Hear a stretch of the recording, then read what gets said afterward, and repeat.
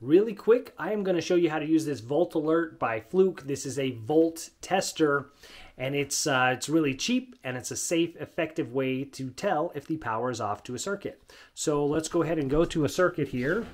So first things first, I'll show you how to turn it on. You just press the power button here. It beeps twice, turns on. When you press and hold it against a switch or an outlet, anything that has voltage running through it, it will beep and hold a red light on the tip. However, you can disable the beep for whatever reason if you press and hold the power button for more than 2 seconds when you're firing it up.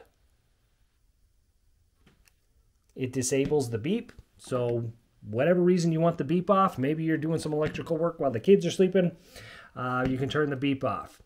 So, and then just to confirm for you that it is working here, I will cut the power, and I would like to pre-apologize because it will be a little bit dark, but you'll still be able to see that the light isn't going to be solid red. So back to the same switch here.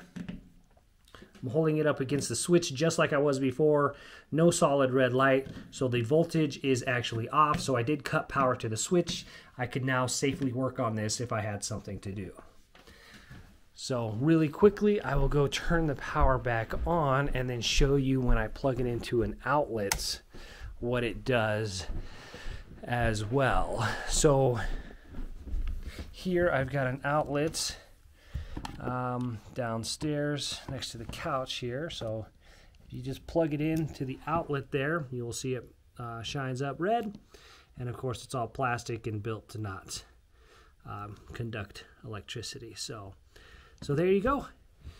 That's how you check an outlet there, or a switch. Anything that has a current running through it, you just simply hold the tip of this against it, and it will alert you as to whether or not there's any current running through that.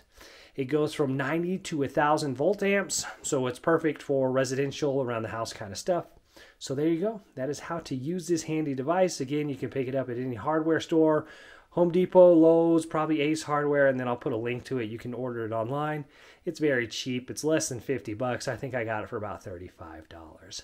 So there you go. If you like DIY around the house kind of hobby stuff, feel free to check out some more of my videos. I'll see you in the next one.